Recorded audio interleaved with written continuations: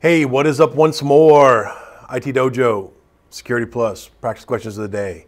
Colin Weaver, 2 questions every day. Let's go. My first question to you today is, which of the following is oftentimes referred to as the art of automatic bug finding? Sounds fancy. There's your answer choices. Go ahead and give those some contemplation. When you're ready, click on play again. We can break it down. All right, the right answer choice here, just getting straight to it, is fuzzing. That's what you're looking for. That is the art of automatic bug finding. Fuzzing comes in a whole bunch of different flavors, but if I was going to really kind of make it very broad, you can have very protocol aware type fuzzing, and then you can just have kind of random fuzzing. But the whole idea with fuzzing is that you feed into a program or to an application or to a web app or something like that data that is hopefully going to cause it to behave in an unpredictable way. Now, I say hopefully if you're a developer, because if you go in and fuzz your own stuff, then you can identify vulnerabilities before the bad people do. But if you're an attacker, you can fuzz things in order to find a foothold that would lead to an exploit that you can then go and take advantage of to gain control of the system.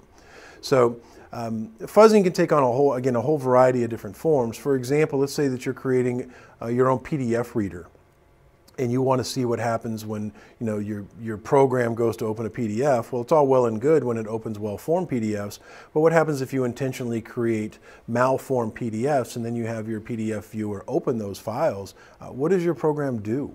Okay, so and is it possible for you to go in and find a bug in your code in some way that it can't handle things? So that's the basic idea behind fuzzing. And again, some fuzzing is just the idea of just sending a bunch of random crap into inputs or into a program and to see what it does. And others are much more protocol aware, where they understand how the particular program is working and they try and manipulate it by being sort of smart about tinkering with the protocol. So those are your 2 different choices for that. But that's the whole idea of bug finding, is to go in and to fuzz things. All right, next question up. There's some list of choices right there. What I want to know from you is, which of them are valid IPv6 address types? Go ahead and click on pause if you need to. Read that list. When you're ready, click play. I'll tell you right now, there's 3 correct answers. So go ahead and find those and let me know when you're ready. First answer is the correct answer, global unicast IP address. Global unicast IPv6 is absolutely a valid IPv6 address type. The next guy on the list is IPX. No, that's a good old-fashioned, crazy old-school IPX, SPX kind of stuff. So no, not part of IPv6. Next choice is another correct choice, link local IPv6 addresses. These are the ones that you know and love. They all begin with typically FE80, even though technically they could be FE9 or FEA or even FEB, but you don't really see them written that way. But FE80 is a link local IP address. It's actually FE80::/10 as the prefix, but that is, if you ever see that, that's link local, and you will see that a lot because it's on every single interface there is that has IPv6 enabled.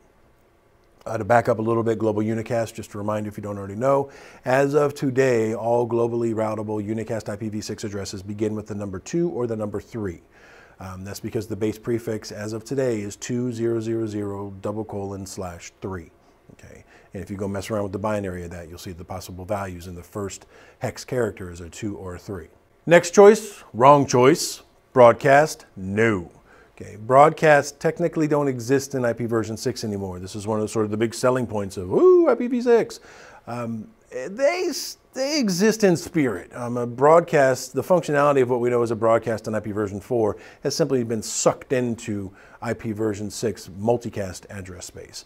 So we can still accomplish a similar objective, but we no longer do it with a straight broadcast address. We now use a specialized multicast address to speak to either certain types of nodes based upon, say, a service or a function they provide, or by going in and speaking to all nodes, because there is an all nodes multicast, which is very similar to the idea of what a broadcast address does. All right, the next answer, if any one of them confused you on this list, it's because you've been around IPv6 too long, which is site local IPv6 addresses. Site local addresses used to be an address type that was valid in IPv6, but they ultimately abandoned or deprecated it and no longer make use of it because they couldn't figure out the best way to actually implement it. But so we kicked that guy to the curb, and so he might still exist in some texts, and certainly if you're Googling things on IPv6 addresses, you'll find it, but they are no longer considered valid IPv6 addresses. Next choice, unique local addresses. Unique local addresses is absolutely a valid IPv6 address type, so this is one of your correct answers. These guys have a base prefix of FC00::/7.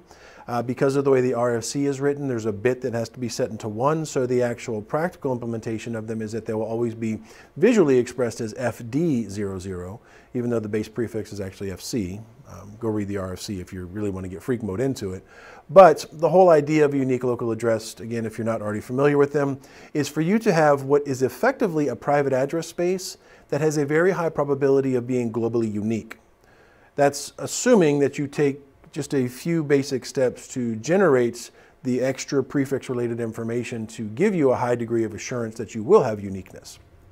So it satisfied really the two sides of the table's arguments. You had one side of the table that essentially said, we still want private address space, and you had another side of the table saying, no, I'm sick of there being private address space, and the fact that there's umpteen gajillion computers in the world that have an IP address of 192.168.1.1, we don't want to deal with private address space anymore, which also gets into deeper conversations with network address translation and things of that nature. Beyond the scope of this question, to say the least, but suffice to say, when somebody proposed the idea of unique local addresses, it satisfied both sides of the table. You had addresses that were technically private, yet still almost assuredly globally unique. And so both sides were like, all right, let's go. And unique local addresses were born. All right, we've already got our 3 right answers here, so we know that we're good, but the last one on here is an NSAP address, negative. NSAP addresses are associated with ISIS, or intermediate system to intermediate system, and not something that really much of us come across or ever deal with anymore. So I put it in there just to distract you. So the right answer choices here, again, global unicast, link local, and unique local. Site local was that one that was a little bit confusing, but it is no longer a valid IPv6 address, even though it once was. It's been a long time, but it once was. All right, sweet. Appreciate you being here. 2 more questions down. Hope they help you as you continue your studies. Please click on the like button and absolutely click on the subscribe button. I will very much appreciate that. I do these questions every single day, so I will be back tomorrow, and I'll see you then. Thanks.